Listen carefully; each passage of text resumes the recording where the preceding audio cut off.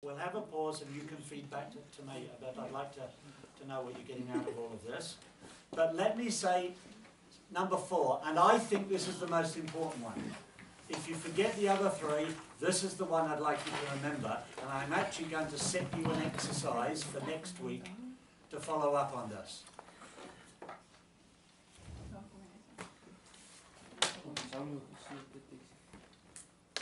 Yes, I'll tell you what the test is too. Oh, no. Well, I'll tell you now. The test is to memorize the whole of the book of Ephesians. Okay, well. Failing that, I'll give you an alternative. All right, one more thing, and I think this is really the most important one for a number of different reasons. I think it's important for us, any time we read from a New Testament letter, to read the whole of the letter right through. And I want to add to read it out aloud. Sorry, if you say read the whole letter, All like the just the whole book, or literally like for 20, just the whole of 20. No, I mean the whole letter. So if it's the whole letter. So if it's the letter to the Galatians, you start at the beginning, chapter 1, verse 1, and you finish at 6, verse 20, I think it is, or 23, something like that. You read the whole of the letter. Now, don't panic. I'll tell you a little bit about that in a minute or two. 24. 24. Okay, that wasn't a bad guess, was it? Okay, so I mean read the whole letter. As if, just as if, your mother or your best friend or a schoolmate or your father or your girlfriend or boyfriend wrote you a letter, and you wouldn't say, well, I'll read a couple of bits of this and I'll put it away for 3 weeks, and then I'll pull out another little bit, and then I'll put it away for another 3 weeks, and after 6 months you might have read your mother's letter. We wouldn't do that, would we? No. You read the whole thing all the way through, and if it's from a girlfriend or boyfriend, you read it again, and you read it again, and you read it again until it's folded and creased and tear-stained and everything else.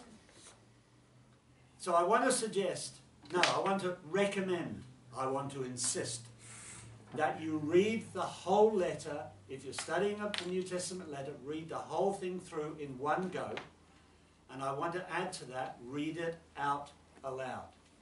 Now, can you think of reasons for doing that before I tell you? Because they didn't know how to, no, what was it? They didn't read in their mind when these were written. All right, so there's 2 things. There's the reading right through and there's a read aloud. So let's pick up the read aloud. You can't speed read when you... You can't speed read when you read aloud. And I have to tell you this. Reading in our heads is a modern invention. People did not read in their heads till around 1200. Up till that point, every single person who read aloud. So if you went into a library, they were noisy places. People would pull out a scroll, sit down on a stool, read aloud. Now, not shouting reading aloud, but reading aloud so you could hear with your ear. There were reasons why it had to be like that. But everybody read aloud. Everything had to be read aloud. That way you're not thinking about what you're going to have for tea. Exactly, that's right. But you had to. That was the only way you could read. There were 1 or 2 people who could do it in their heads. The biographer of Julius Caesar said, oh, Julius Caesar had the most amazing ability. He could read silently. As if that was an absolute miracle. Because all reading was done aloud. So picking up the thought of reading aloud, avoiding distractions, not missing stuff. I guarantee when you read aloud, you'll think, I've never noticed that before. Or I've never quite seen that before. Or, oh wow, look at that. I guarantee. I did this Ephesians a few days ago, and I thought, oh, how many times have I read bits of this? Never noticed that before. Debbie talked about the reading aloud thing as well. It was like something about going in your ears.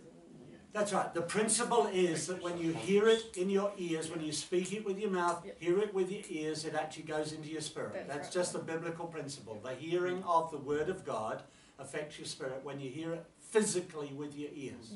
It's just a biblical principle. Remember right back at the very beginning, God said, let there be light, and there was light. Things came into being, and it's the same in our spirits. Things come into being when we hear God's Word through our ears.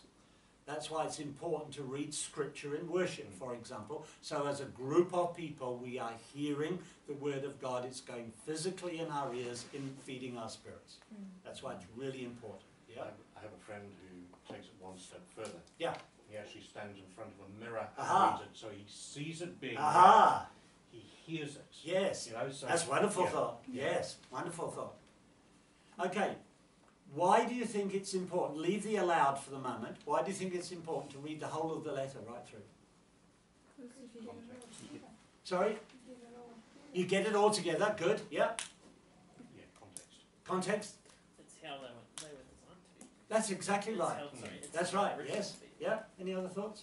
If you read bits and pieces, as I'm doing at the moment, you don't understand what it's all about. You read a little bit here, then you go to That's right. different chapter, a Yeah. little bit there, but you don't Yeah. understand actually what you are reading. Yes. You don't get the full picture. Yeah. That's right. You don't get the full picture. But let's there just is let's just yeah. question on that one.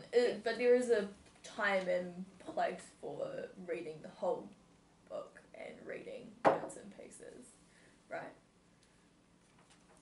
My answer would be, I think you need to read the whole book a number of times until you've really got it before you start reading bits and pieces. Because by reading bits and pieces without knowing how the whole thing fits together, you can so easily get it wrong. But so you can read the little bits as long as you're keeping aware As long as of you're the keeping context. aware of the larger thing. Yeah. And the bigger chunks of Bible you read, I think the more effective it is, to be honest. But I certainly think that you need to have the bigger picture under your belt before you start reading little itsy bits and pieces. I mean, if you think about it, the thought that comes to my mind, it's like me giving you 2 or 3 pieces of a jigsaw and say, hey, you'll really enjoy this. And I put 3 pieces of a jigsaw on, and you look at it and you see a bit of green and a bit of gold and a bit of blue. You think, oh, that's very pretty. But that's not worth looking at. Well, when I give you the whole jigsaw and you put it all together, you think, wow, what a wonderful picture of a field of daisies.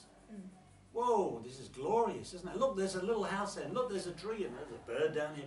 Whoa, what a wonderful picture. So I think it's really important for us to get the big picture before we start pulling out bits and pieces.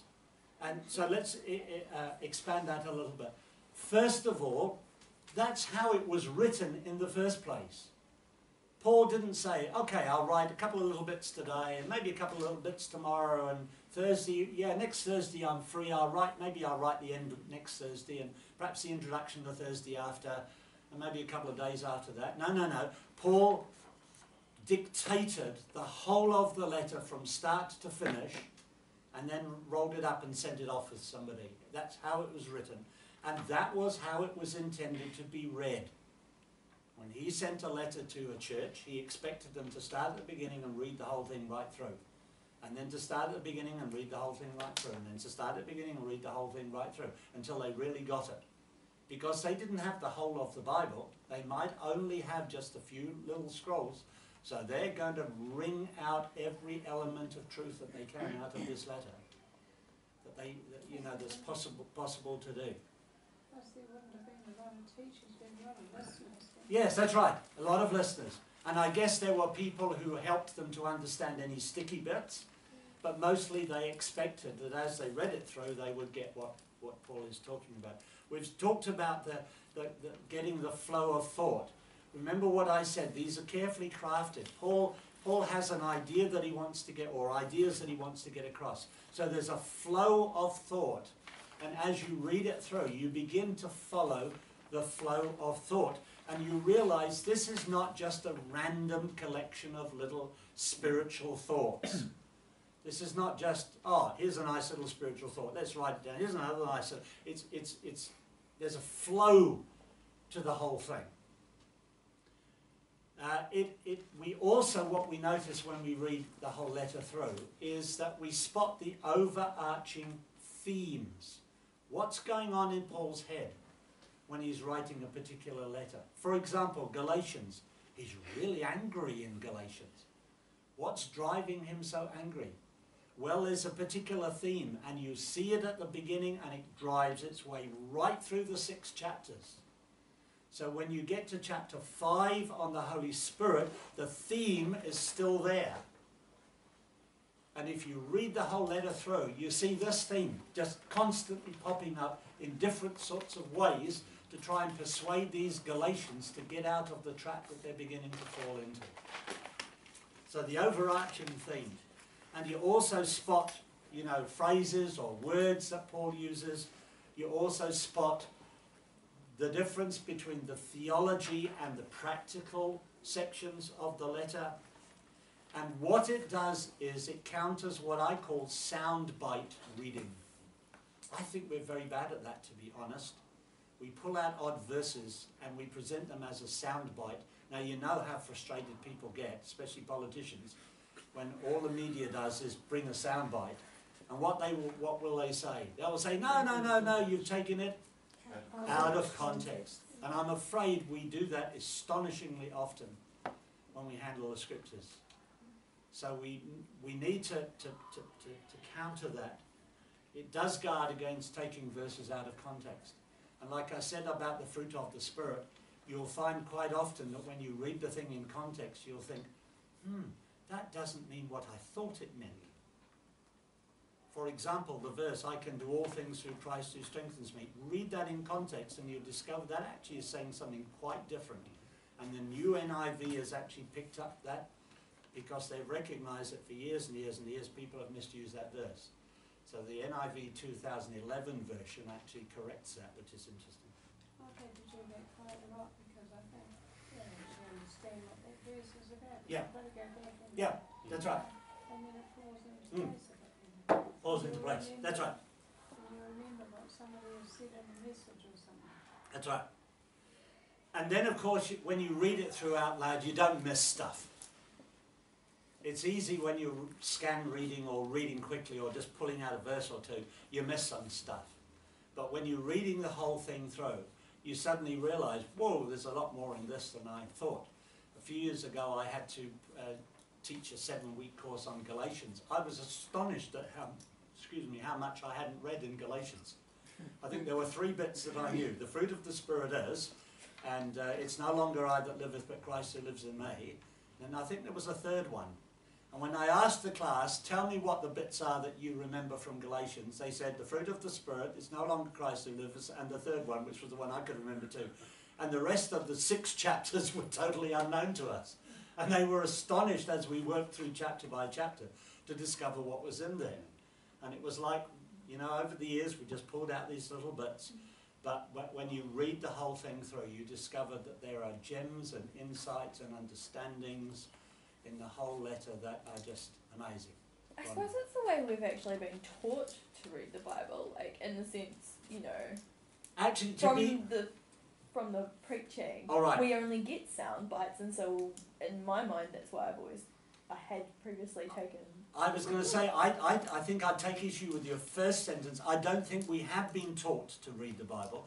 I think some things have been modelled to us, but I don't think that we have actually been taught the kind of things I'm teaching you tonight, which we should be. I mean, that's why we do that with our students. When they first come in, we have to establish this right from the word go. And then when we get to the preaching bit, they've got all this under their belt and they model something quite different. And when you hear our preachers, they really do model something quite different. And they're always coming to me saying, I don't want to take anything out of context. Can you help me with this? Can you, I want to make sure that we're saying the right thing. So can we fit this into the larger framework and so on and so forth? So I think it's poor models. And that's not a judgment or criticism. It's just the way it is, I think. Yep.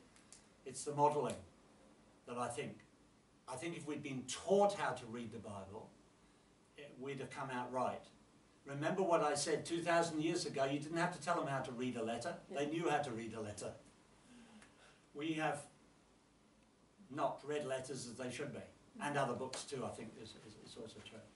Back in the 80s, we went through a period of time in the church down there that you chose smaller books in the New Testament, or the Bible anyway, and you read it every day for a month. Oh, right.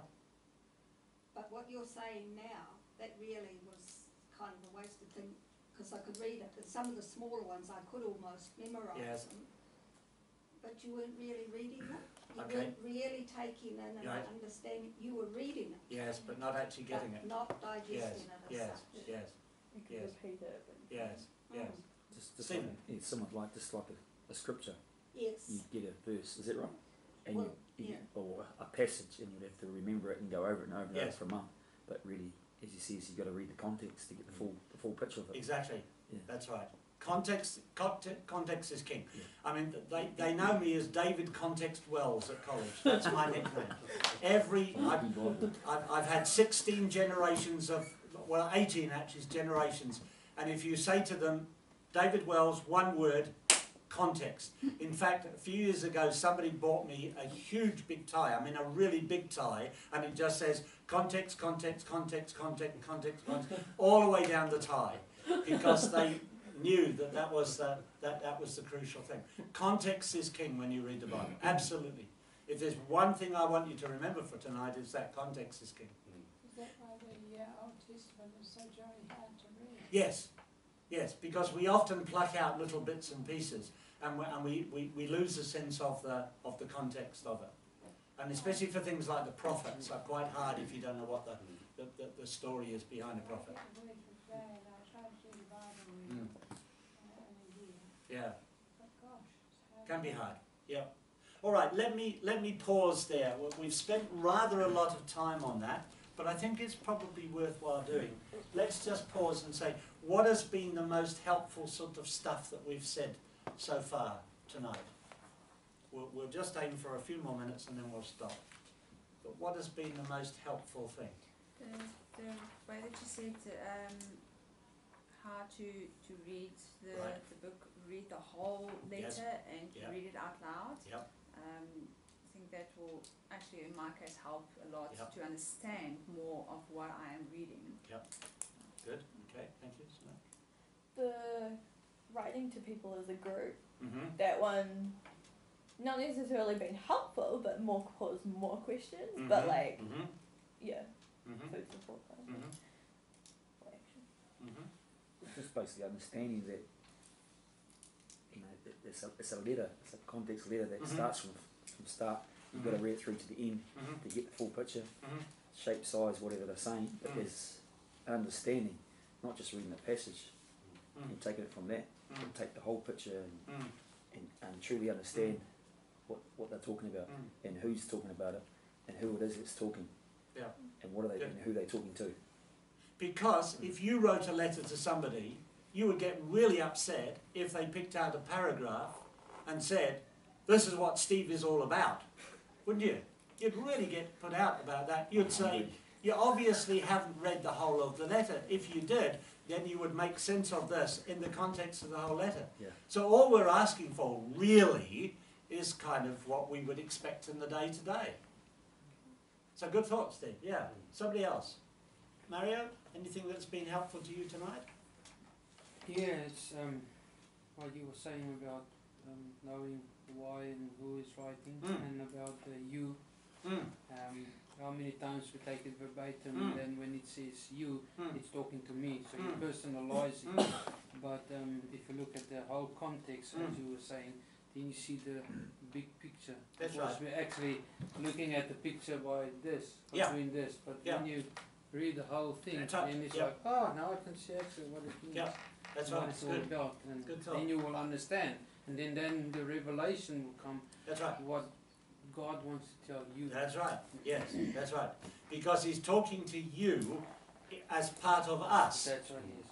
as part of the family. Yeah. You're not a God is solitary individual. the body of. It's you as the a body. body. Yeah. It's you as a family. You But as we the take people it of God. most Yes, of the time we that's right. take it verbatim as it's only me. That's right. That's right. You're on your own, babe. No. Okay, anybody else want to share something that's been helpful with you so far?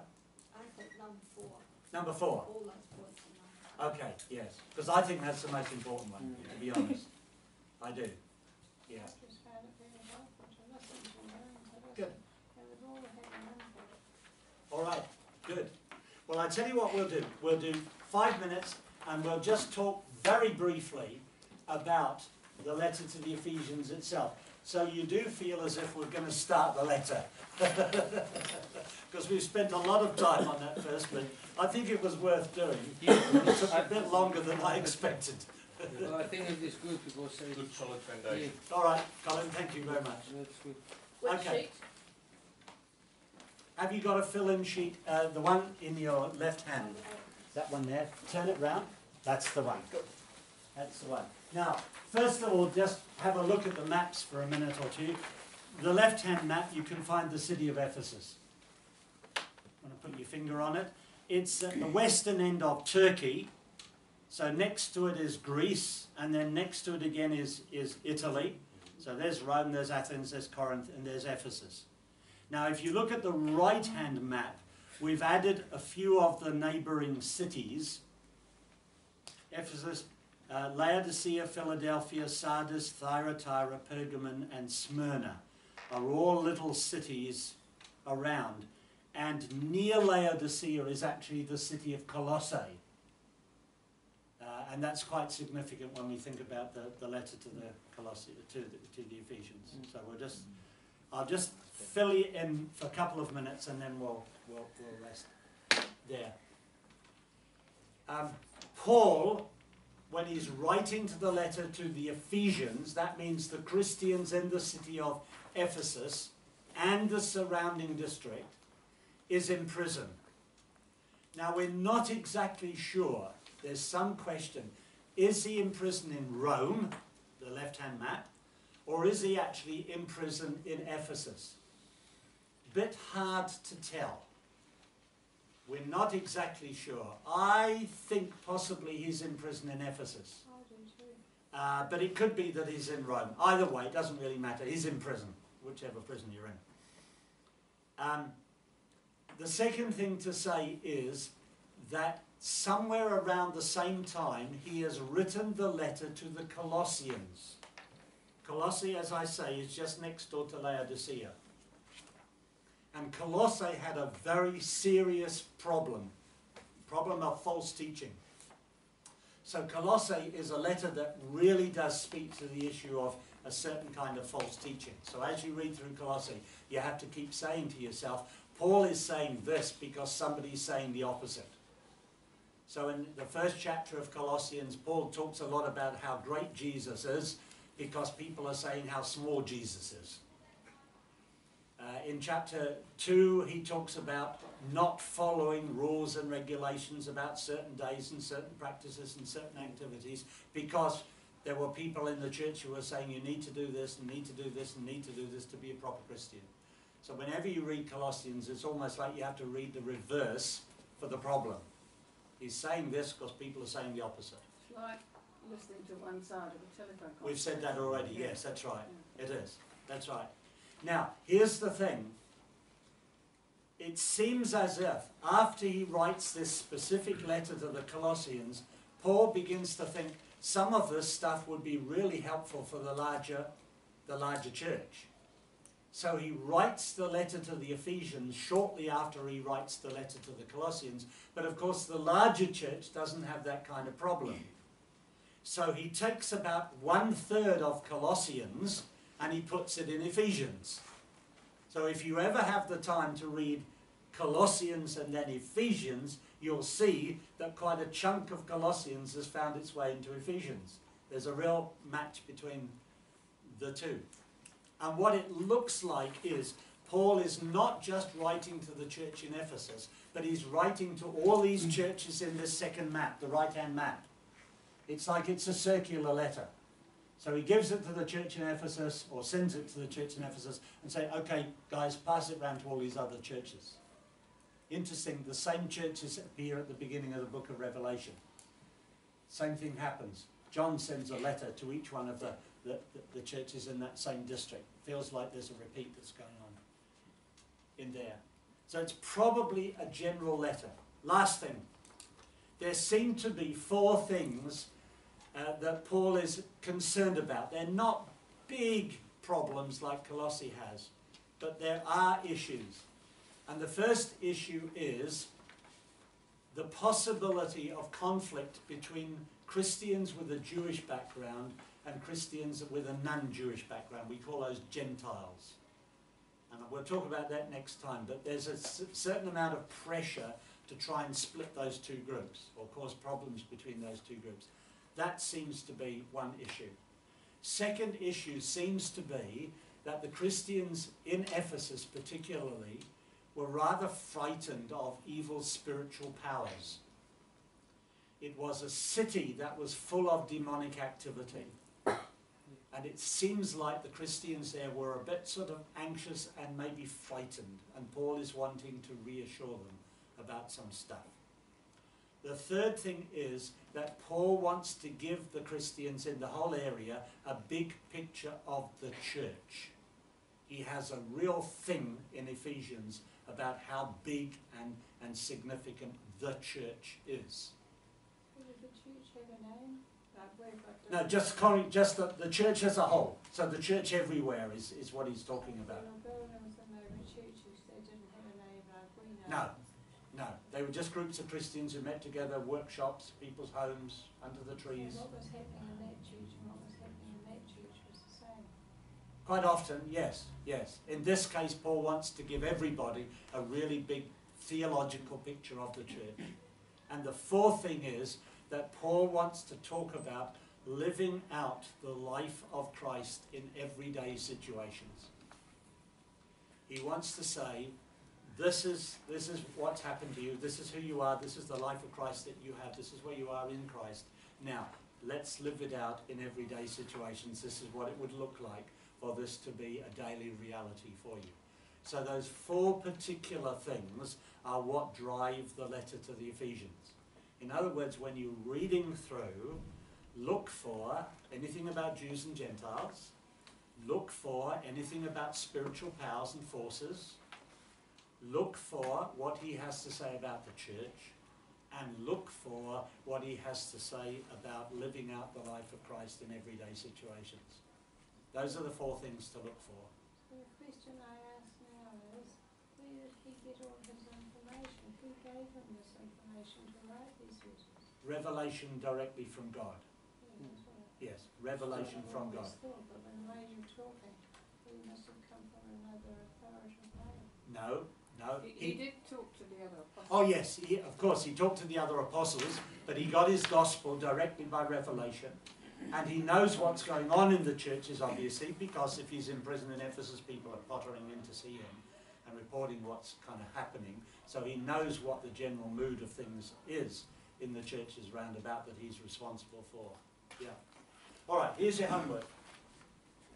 I've given you the whole of Ephesians on 2 sheets of paper. Those are the ones, that's it, Stephen, those two. Now what I want you to do between now and next Thursday is to read out aloud in one go the whole of those 4 sides of Ephesians. Don't worry about the things I've highlighted, I'll explain those next time. I thought we might get onto that tonight, but we haven't. So I want you to read through just the whole, and read it aloud, and it will take you 9 minutes. Yes, it will.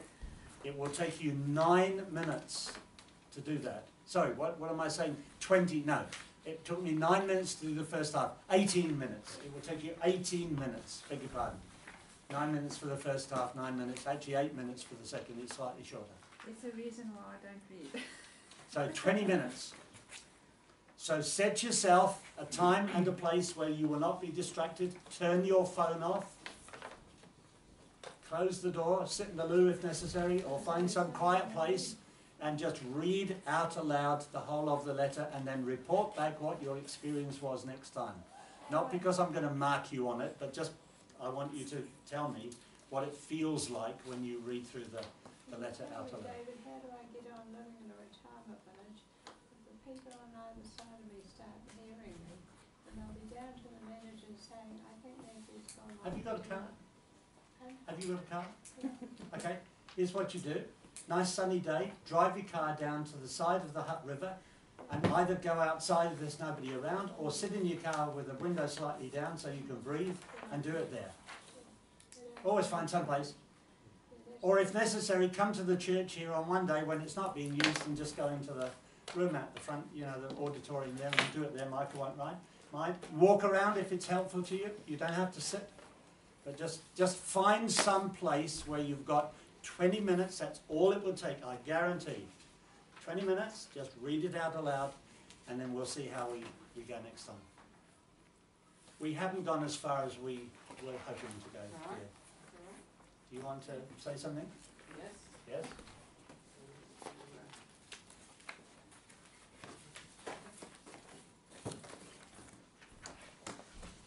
What we want to do each time is give you some fresh thoughts about praying the scriptures. So, how do we pray from Ephesians? And what I wanted you to do is to take a few minutes now to read verses 1 to 14 of chapter 1. And let me tell you what I'm... From what here? Yeah, you can do it with that. What I want you to discover is how you can hear God's voice through Scripture. I'll give you this to take home and look at. Because the Word of God is living and active. And the Spirit can speak to us through the Scriptures. And often, as we read a passage, a verse or a phrase or even just one word can just kind of be highlighted to us. And we need to know what to do with that. And that's what I want to tell you about. Recognize that this is the Holy Spirit. He is at work when you feel drawn to a phrase or a verse or you know, something in that passage. This is the Holy Spirit. He wants to get your attention, so you have to linger there. You have to stay there for a while. And the key is to say the words over. Just say them over a number of times. It's like savouring food. See, we can read the scriptures to understand, but we can also read the scriptures to change our hearts. So it can work for our minds, our understanding, and our hearts. So we have to savour it. And then we could say to the Lord, what do you want to say to me through this that you've highlighted to me? And sometimes what happens is that that word or phrase will connect with something that's already going on for us. We may have read a story in the Gospels and it kind of reminds us of that and connects with us. There may be a need that we have that word is beginning to speak to. I sometimes find when I say the words over again, I start thinking of other verses that have the same kind of thought in, where it starts to bounce off. Or maybe it's a word for someone you've been praying for, and the Holy Spirit is giving you a form of prayer for them. And as we linger there, as we savour it, it begins to enlarge in us and awaken our minds and hearts to something more than what we get when we just see it with our eyes. We can actually have a conversation with the Lord on the basis of that word that's come alive for us. He's opening our hearts because he wants to do something. And we can turn it into thanksgiving. We can turn it into a declaration of truth that somehow our hearts need to hear. We could journal, write what our thoughts are about it, and ask the Lord to speak to us through that. We can use it to pray for another person. It may be a seed thought that begins to grow in us as we keep pondering on it over a period of days, that becomes a message, something we write to somebody else, something we maybe speak out in our group or on Sunday. And what happens, the way that it takes root in us is to say it over. This is meditation. Say it over. Deliberately say it over. And I sometimes find that one word will highlight even more as I say it. And then the next time I say it, another word will become more relevant to me. And the key is to hang on to that for a number of days. So you're getting more and more out of it. You're feeding on it. It becomes richer the more you do that with just this word. And sometimes I write it out, put it in a place where I can see it. you know, on a mirror in the bathroom or in the kitchen. So they see it every time I'm there doing stuff in the kitchen. Find a way to have it with you and remind you of it. And if you say it often enough, it will start to resonate in you. I find if you say it when you go to sleep, as you're going to sleep, you keep saying it, it will be there in the morning when you wake up. Doesn't it, Colin? Yeah, it just kind of stays within you. So I'd like you to, right now, have you got time? Just 5 minutes. Right now to read those verses 1 to 14 and just see if the Holy Spirit highlights a phrase or a word for you, and then write it out below. And then this week, see how you can work with that, how it can speak to you, what God is trying to say to you through it. And then if you get anything really exciting happening because of that, you could tell us next week. So here's what I've just told. So just take a minute now to read those verses.